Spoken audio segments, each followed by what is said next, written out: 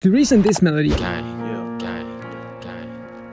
sounds like this is because they're using a 1-4 progression. That means notes on 1 and 4 of your minor scale and skip note, skip note. This progression is perfect for dark piano melodies because this allows you to move this note 1 octave down. What that does in my opinion is it allows you to use half the tension a 1-2 progression creates because it has these two notes, which is the most used progression in trap melodies by the way, and also use half the sense of resolution that the 1 chord creates, because it also has this note. And that allows you to include full chords in your progression instead of only melody notes like the 1-2 progression does. And all this song does from here is move this note 1 down. This is called a suspension and is used to add more tension to the 1 chord here. Go up these notes, add a 6th here and a 7th here. This note is important because, as you know, closest notes add a lot of tension. This is it without the closest note, and this is it with it.